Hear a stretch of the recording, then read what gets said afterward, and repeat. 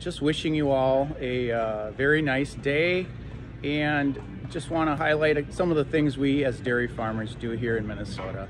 You know, I could spout facts about how we use 30% less water than we did 10 years ago to produce a gallon of milk and 20% less land.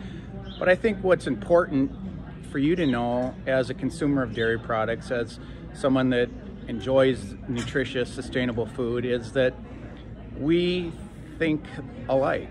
We want the planet to be healthy. We want it to be sustainable. We want a future for our children and our children's children. And we want the water that we're drinking and you're drinking to be clean. And so these are things we do every day on our farm to make sure that that happens. We work hard to take care of the land and our cows.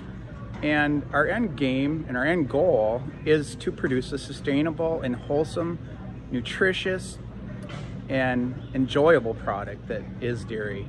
So have a glass of milk, have some cheese, have some ice cream.